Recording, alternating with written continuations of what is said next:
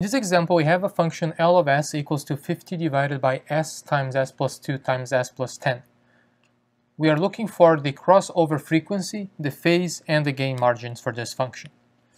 Let's start by writing this function as a function of j omega. By replacing s with j omega, we have L of j omega, which is 50 divided by j omega times j omega plus 2 times j omega plus 10. The first step is to find the crossover frequency of L of s.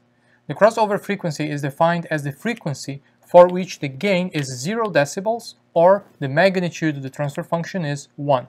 To find the crossover frequency, it is then sufficient to find the magnitude of this transfer function and equate that to 1. The magnitude of this transfer function is 50 divided by the magnitude of omega when omega is omega c. The crossover frequency is simply omega c, or real part square, which is 0, plus the imaginary part square, omega square, square root of that sum is omega c, times now the magnitude of this pole, which is omega c squared plus 4, and times the magnitude of that other pole, which is going to be omega c squared plus 100. Real part squared, imaginary part squared. And this is equal to 1. We can now multiply the denominator by 1 and take the square of both sides of the equation to eliminate these two square roots. We are left with 2500 equals to omega c squared times omega c squared plus 4 omega c squared plus 100. We ended up with a 6th order equation here. This is very complicated to solve. We can simply use a calculator or a MATLAB to solve for this, or some sort of dark magic, or we can equate omega c squared to, say, a, and I'll rewrite this expression as 2500 equals to a times a plus 4 times a plus 100, which is now a 3rd order equation, which is a lot more manageable. If you solve for a, then take the square root of a here to find omega c. And omega c in this case is 1.82 radians per second. At this particular frequency, the magnitude of the transfer function is 1, and this characterizes the crossover frequency. On the Bode plot, at this frequency, this is the frequency where the Bode plot, the gain on the Bode plot, crosses 0 decibels. So this is the first step towards finding the phase margin. Now let's write here, omega c, the crossover frequency is 1.82 radians per second. And now calculate the phase margin. Alright, now that the crossover frequency is known, we can evaluate the phase of the transfer function at the crossover frequency and see how far we are from 180 degrees. That difference is the phase margin. So what is the phase of L of s? The phase is defined as the sum of the angle of all zeros. We have no zeros, hence phase of all zeros is 0. We have phase for that again, which is also 0, and we have 3 poles. The phase of the pole at the origin is negative 90 degrees. The phase of the pole at 2 here is a10 of imaginary part, which is omega, divided by real part 2. And the phase of the other pole is inverse tangent of the imaginary part, omega, divided by 10. Alright, sum of phase of all zeros, 0, minus the sum of phases of all poles. And this one here is 0 because it lies on the imaginary axis, on the positive imaginary axis, but because it's a pole, it's negative 90 degrees. Now we can evaluate the phase of the transfer function when we are exactly at the crossover frequency of 1.2 radians per second, as we determined before. And to do that is very simple. Now just replace omega c in omega here. We have negative 90 minus a10 of 1.82 divided by 2 minus a10 of 1.82 divided by 10. And this gives the phase at negative 142 degrees. So at the crossover frequency, the magnitude, the transfer function is 0, the phase is negative 142 degrees. This is the phase of the transfer function at this particular frequency. It's not the phase margin. The phase margin we can define as 180 degrees minus the magnitude of the phase at the crossover frequency. So the phase margin is basically how far we are from the 180 degree mark. And notice here the negative of the absolute value of the phase. So in this case, the phase margin is 180 minus the magnitude of negative 142, which is 38 degrees. What does this mean? It means that the system as it stands right now is closed loop stable. How can we tell? Well, obviously we need to add 38 degrees to the current phase without actually changing the magnitude in order to reach that critical point of 1 and 180 degrees of phase, or the -1 point on the Nyquist plot. Anything that exceeds that value will now make the closed loop system unstable. The Nyquist plot will encircle -1 at least once, and the system will now become closed loop unstable. Right? Because you see here we have no unstable open loop poles. So if now the phase margin turns out to be a negative number, this means that now we are encircling -1 and the system is closed loop unstable. To calculate the gain margin, first we need to determine the frequency at which the phase reaches -180 degrees.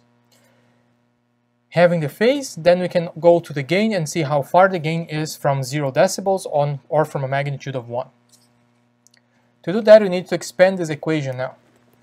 If you look at this equation and write this, expand the denominator, we have 50 divided by j omega. In the denominator here we have j omega times j omega. This is negative omega squared.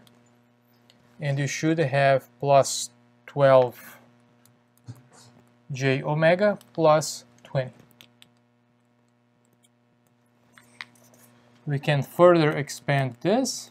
Now multiplying out this j omega from here, we have 50 divided by negative omega to the power of 3 times j minus 12 omega squared plus 20 j omega. Alright, j omega times j omega is negative omega squared. J times j is -1. Now from this transfer function, it is easy to identify the real and imaginary part of the denominator. The real part is -12 omega squared, and the imaginary part is plus j times what we get. We have 20 omega minus omega to the power of 3. Now we need to find a way to eliminate the imaginary part from the denominator. This is relatively easy. We can simply multiply the function by the complex conjugate of the denominator, both the numerator and the denominator. So this will be multiplied by 12 omega squared minus j times 20 omega minus omega squared to the power of 3, divided by the same thing, of course, so we maintain the same function.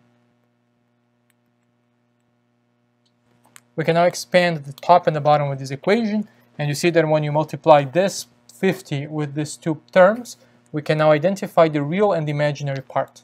So the real part will be 50 divided by -12 omega squared divided by, now we have here a plus b times a minus b. So this is a squared, which is -12 omega squared minus b squared, and b squared is, b is j times 20 omega minus omega to the power of 3, all squared. Right? A squared minus b squared, so a is -12 omega squared, b is j times this part. So this is the real part, and the imaginary part is -j times 20 omega minus omega to the power of 3 divided by the same denominator, -12 omega squared minus j times 20 minus omega to the power of 3 all squared. So here we have the real part of the function, and here we have the imaginary part of the function. And now that I wrote it, I forgot to multiply this part by 50, right, from right here. Very well, now that I have the real and the imaginary components, we know that at negative 180 degrees, the imaginary part is 0. Why? Because at negative 180 degrees, we are sitting on the negative real axis. The magnitude of the transfer function sits there, which means that the imaginary part is 0. So if you now take the imaginary part and equate that to 0, and solve for the frequency, that frequency is the frequency that makes the phase negative 180 degrees. Having that frequency will allow us to determine the gain of the transfer function at that same frequency, and then the gain margin of the transfer function. So if you now take the imaginary part here, which is simply negative 20 omega minus omega to the power of 3 divided by this entire denominator here, let me call this entire denominator c, constant c. So multiply this by c, divide this by c, times 50. So c is the entire denominator. This is equal to 0. We are setting the imaginary part to 0. What does that give? We have two possible solutions. The first solution is, of course, omega equals to 0. This is not a valid frequency. A frequency of 0 simply doesn't exist. And the second possible solution is 20 omega minus omega to the power of 3 equals to 0. Well, this is 20 equals to omega squared. Omega is square root of 20, which is 4.47 radians per second. Let's call this frequency f, omega f or wf, which is the frequency that makes the phase negative 180 degrees. This makes the imaginary part, the transfer function, 0. The last step in this exercise is now to find the gain margin. We have the frequency of 4.47 radians per second. At that specific frequency, the phase is negative 180 degrees. It is now sufficient to evaluate the magnitude of the transfer function at this particular frequency and see how far we are from 0 decibels. The magnitude of the transfer function is 50 divided by omega times the square root of omega squared plus 4 times the square root of omega squared plus 10. We can now simply replace omega with the frequency we determined, 4.47 radians per second, and this will give a magnitude of 0.208 for the transfer function. We see that the magnitude of the transfer function is less than 1. This is good news. It means that the system is closed-loop stable. If this magnitude was greater than 1, then it would be now to the left of -1 on the Nyquist plot, and the system would be closed-loop unstable. With a magnitude of 0.2, if you plot the Nyquist plot at negative 180 degrees, which is the negative real axis, we would be somewhere around here to the right of -1, meaning that the Nyquist plot would not yet encircle -1. So this gain indicates that the system is closed-loop unstable. We can also say that because you see that here we have no unstable open-loop poles. We can now define the gain margin as -20 log of that, 0.0208. Don't forget the negative sign here. The negative sign is important because this negative sign will now give us a positive value for the gain margin, meaning that we can increase the gain of the transfer function by a certain amount before this becomes 1 and before this point moves towards -1 and encircles -1, making the closed-loop system unstable. So the gain margin here is 13 decibels. This means that we can increase the magnitude of the transfer function by 13 decibels without changing the frequency, and the system would still be closed loop stable. How do we get a gain of 1 here? A gain of 1 and a gain margin of 0. We would have to divide this by 0.208.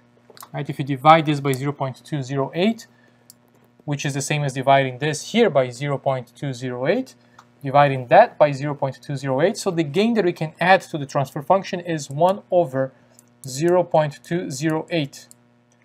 We can increase this gain of 50 by multiplying the transfer function by this value, and the system would still be closed loop stable.